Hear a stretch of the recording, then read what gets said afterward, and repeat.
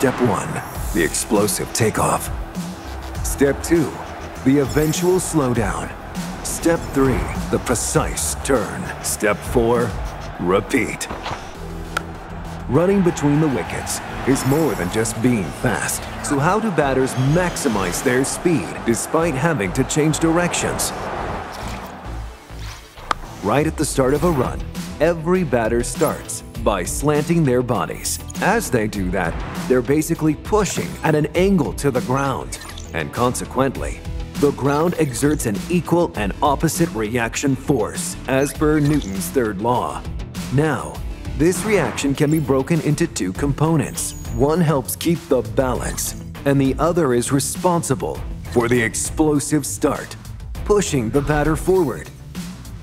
Here, the friction between ground and feet is in fact what's helping the batter accelerate or speed up. Yes, you heard that right.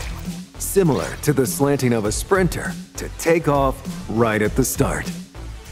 Owes to the explosive start, as the batters get to finishing the first run, they almost slant in the reverse direction. That is, they push the ground in a way that the horizontal component or the friction completely shifts to decelerate or slow down the batter, almost forming a symmetrical mirror image of the start. And interestingly, it's friction that's letting the batter take off as well as slow down before launching into the next run. All in all, it's all about going the extra mile to keep the scoreboard ticking, as well as the hearts of the fans. Any idea what's this umpire signal that's related to running? Comment below and stay tuned to Wicket to Wicket.